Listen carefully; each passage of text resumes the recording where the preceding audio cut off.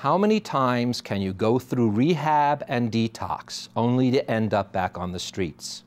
And how many times can a person hit rock bottom but still rise up again? For Patty Schemel, one of the all-time great female drummers, the answer is always. Welcome, I'm Barry Kibrick.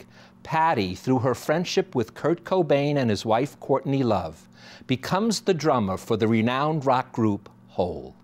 And in her memoir, Hit So Hard, you will see the remarkable strength of the human spirit. Patty,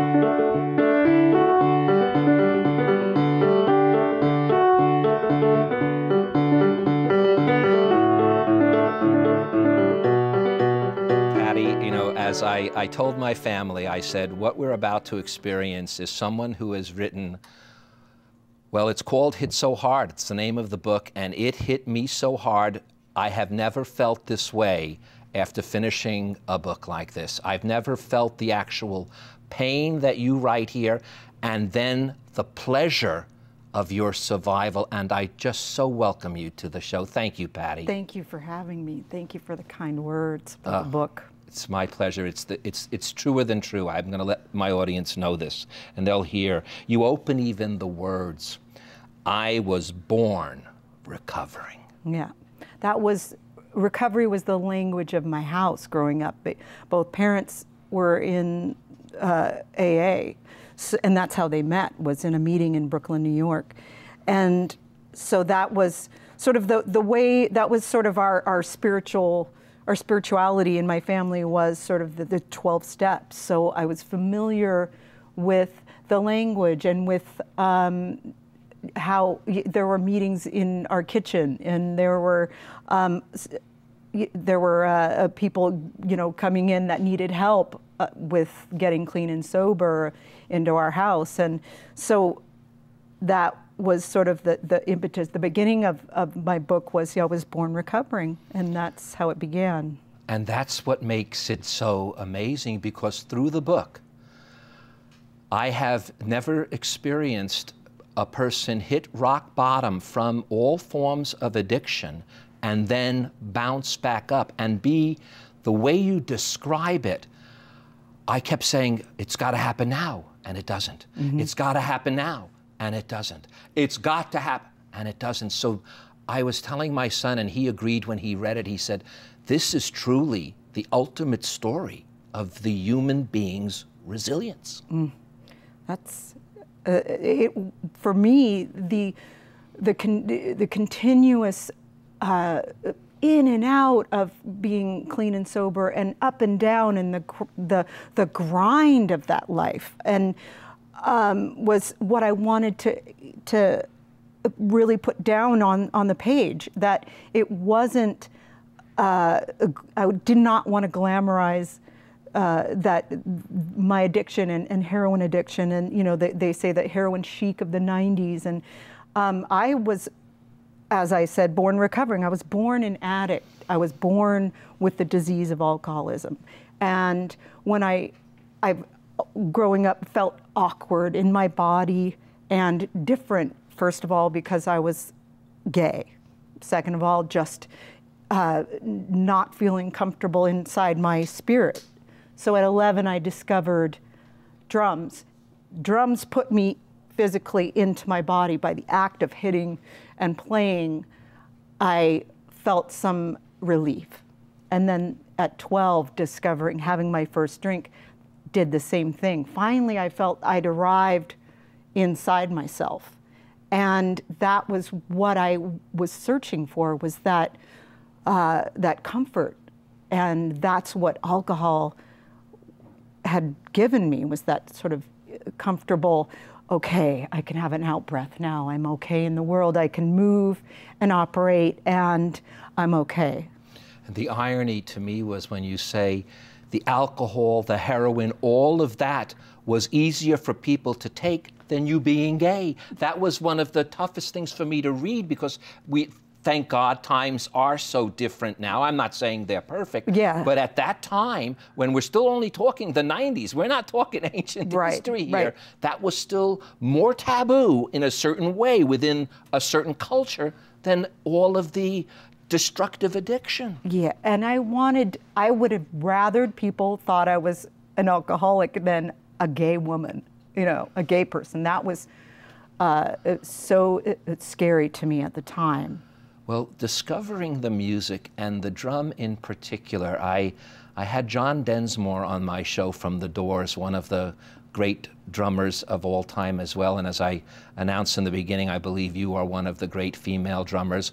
When we hear the beats, and I am going to play one of your songs at the end of the show, one of your new songs, but when you were with Courtney Love and Hole, which is what brought the fame and attention to your drumming, the way you describe the drumming, you really wanted to feel the pain. That was as important as feeling the beat. And as I said with John Densmore, there's something about the drum that not only penetrates your ear, but physically, you feel it in your side. That's the beat. Yes. You feel it in your chakras. Yes. And that feeling for me was being loud. As a young girl, I felt small. And then sitting down at the drums, I became louder and people could hear me. And I made my presence known. And going through years of playing and then arriving on a stage in front of 70,000 people and looking out at them, and they are all moving to the rhythm of my right foot, which is hitting a kick drum, which is moving that many people, and having that realization as a performer was an amazing moment for me to realize that I went from my bedroom to the stage to move that many people, you know.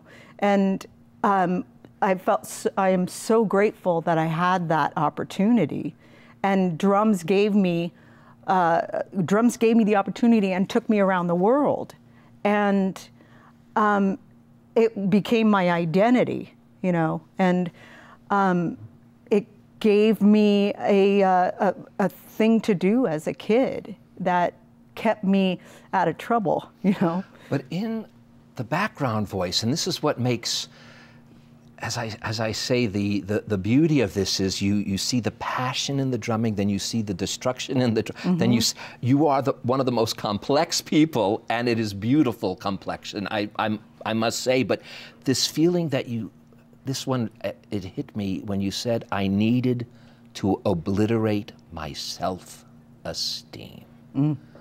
I actually almost felt that recently, just felt it even, and it shook me to my core. The awkwardness of feeling the self-esteem of I should I should have this, or that awkwardness of I should or I shouldn't, you know, I deserve this, but no, I don't feel right here, you know, in the success of my music. If you understand what I mean, is that I felt awkward. I had this strange sort of imbalance.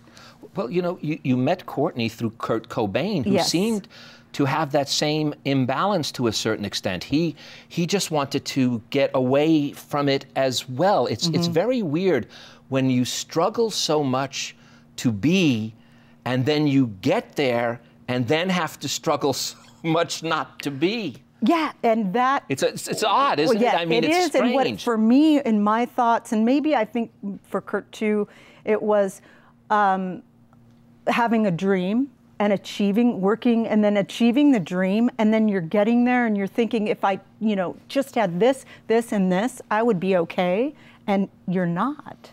You get there, you achieve that dream, and you reach that goal, and then you realize, well, no, I still don't feel complete. And then here we are with, you know, drug addiction, you know, then I still need to keep reaching out to feel okay. And when you do, especially, and let's I'm going to level with everyone. It's from alcohol to heroin to meth to crack, you name it, yeah, you've done it. Right.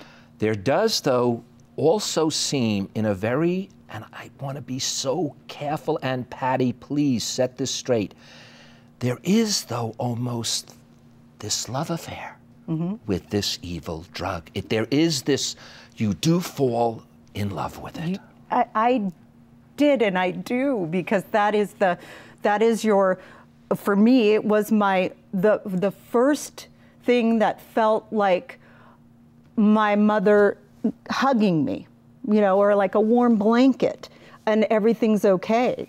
And so looking at things like, you know, abandonment issues, a lot of stuff going on for me, and then discovering the feeling of alcohol, the feeling of heroin, and then feeling a feeling of an out breath of that hug, you know, and that was my first love. It's even hard to hear it because I know how painful it was to know that that's not really love, and you finally, after so many times. But there's something else that I think the audience needs to know this, because Hole was a pretty famous group, and you were, like I said, you were blessed with the fame that you walked around, even though I could tell you never cared if you were famous. It was just the beauty of the music that moved you. Yet what most people don't realize is you were treated like this rock star, you lived this rock star life, yet money was never really there. And most people, outside of maybe a Kurt Cobain or a Nirvana or a, anybody who's so famous, a Beyonce or whatnot, they don't have issues with it.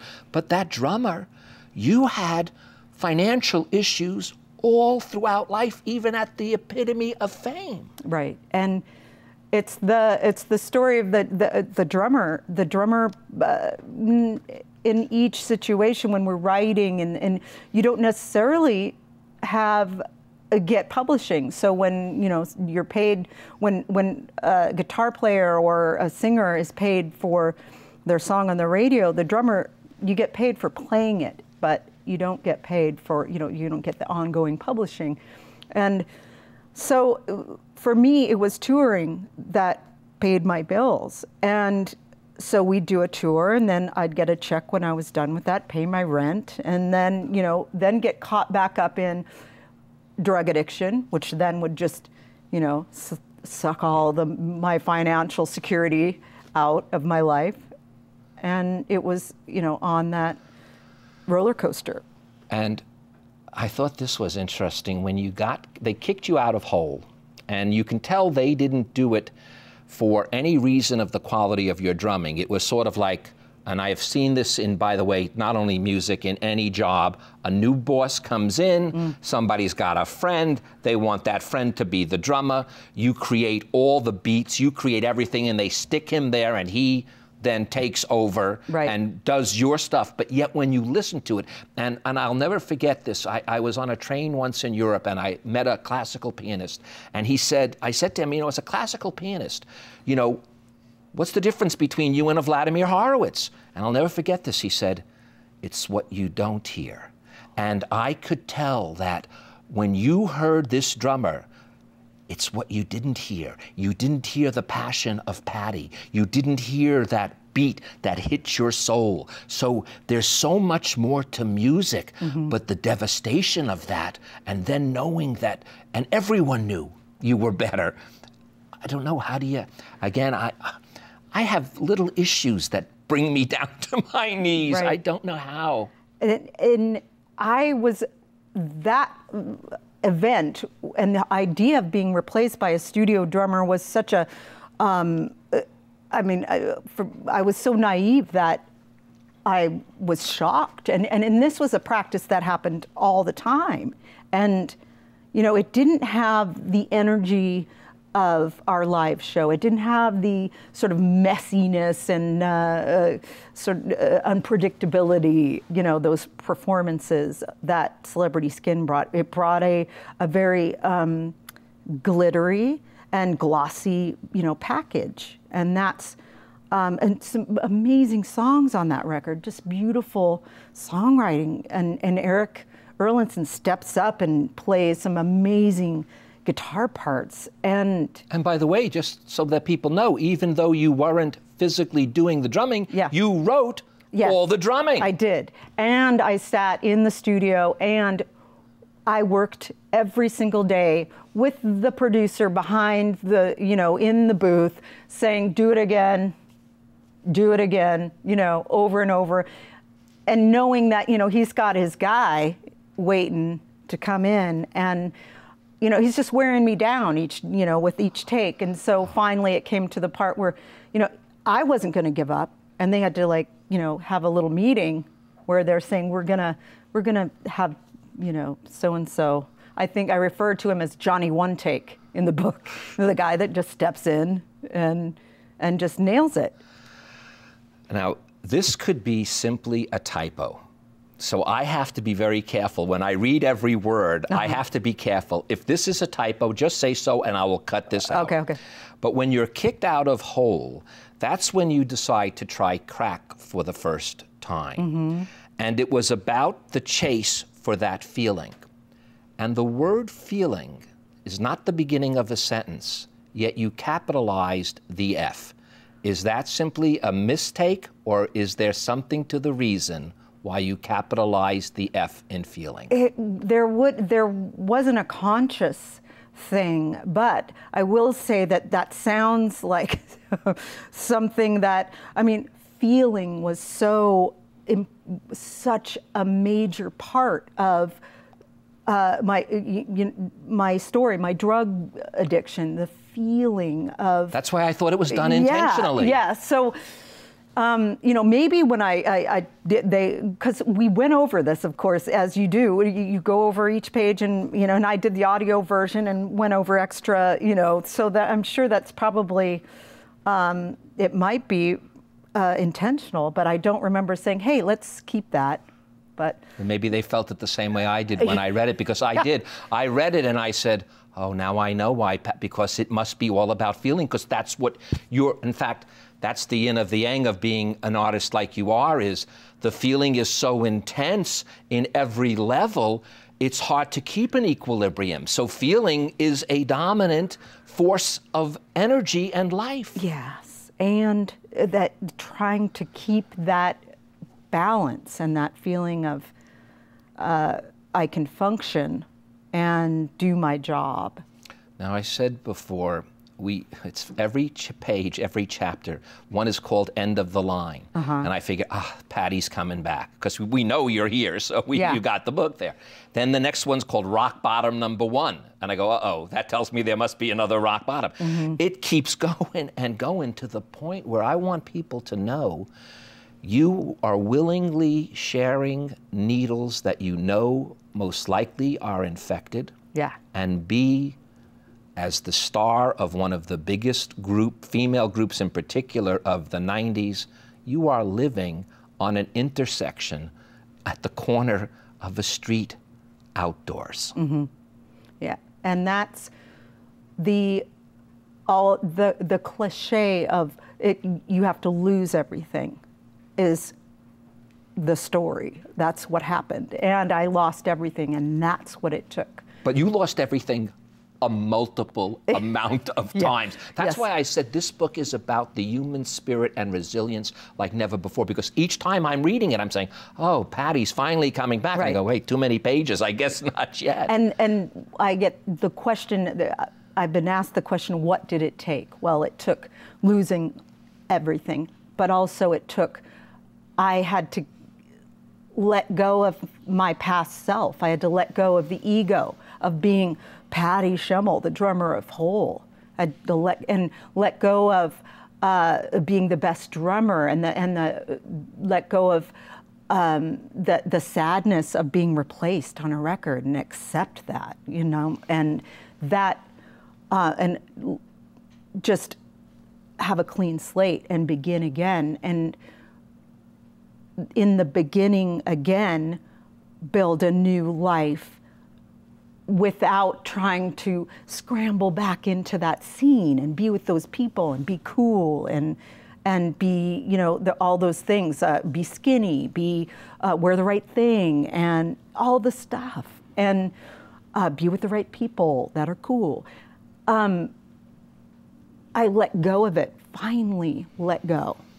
And what you do, and I think this is, my wife just loves this part because we have animals, and she says what you do is you end up being a dog groomer. Yeah. I don't even know if you still do that, by the way. I have no clue, because I know that you're still making music, because I want people to know I'm going to play some of your new music at the end. But the animals, yeah, they helped tremendously bring you back. Mm-hmm. And when you describe it, you can see the love, especially one who, by the way, the whole story about that one is kind of funny. I don't know if we have time for it, but that love, you now begin to feel love from a true source. Mm-hmm. And I was living in a sober living situation with other women, and each of these women were getting jobs, and I found a job at a dog daycare facility. And that's where it began, my work with dogs. And, you know, taking the bus into work every day and showing up and, you know, just cleaning. And then slowly, you know, each day, you know, my boss saying, really good work with that dog the other day, you know, just that. And then taking that small bit of that compliment that made me feel good about myself, that had nothing to do with drums, nothing to do with being in a rock band. It had to do with something I did that was just, I needed that bit of esteem. So I started to fill myself up with bits of this new life, you know, with challenges like, you know, which things like, it's scary to talk to a customer at, you know, at a store, you know, those things. And it's scary to take the bus from the Valley to Hollywood when you don't know, you know, those things were huge. And those were the little bits of esteem that I kept putting in to fill myself and rebuild. You know, I need to give credit to the author who said this, but I cannot remember his name. But every viewer, I need to let, these are not my words, these are a great author. It's the title of a book. Maybe you even know his name. It's called Tender Mercies. And what the line is you must be thankful for the tender mercies. And that seems to be what was happening to you. And getting grateful. Being grateful and noticing it, you know? Go back to that noticing it, because gratefulness is such an easy word to say, and you could read every book about it, and I think I have, but to really notice it and feel it, that leap is the ultimate leap we all need to make, and that has to be the leap that made it finally for you. And I think that not sitting in a moment of meditation and saying, oh, I must, you know, be grateful for something at this point. I'm going to, you know, think in my mind what I'm grateful for and make a list. It was when an event happened to me, I would sit back and then take it in and go, I feel good, you know, and I can notice it, and I feel grateful, you know, that whatever it was because there's such a difference between the way it was and the way I am today. And on that note, we're just about done, but the way you still are grateful, you have now your brother back in your life who also was an addict at one time and who's back in your life. You're making music together, and you have a beautiful wife, Christina, a beautiful baby girl. And here it is. My life now is about asking for help on a regular basis. And I love that line, but it's March 1st, 2005. That's your official sober birthday. And I'm very grateful for your birthday. Thank you. Thank you so much. And I'm going to end with these words, because I think the way you say it, you just had more chances. And I'm grateful that you did, Patty. Thank you so very much for being on our show. And thank you all for joining us. Now, before Patty leaves, I would like to leave you with these few more words from Hit So Hard.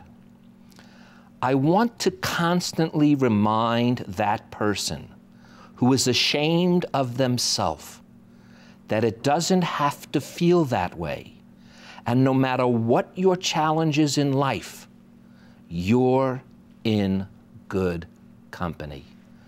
I'm Barry Kibrick. Always remember that between all of the shame and all of the challenges of life itself, we are in this together, and therefore we are in good company. Thank you, Patty, so much.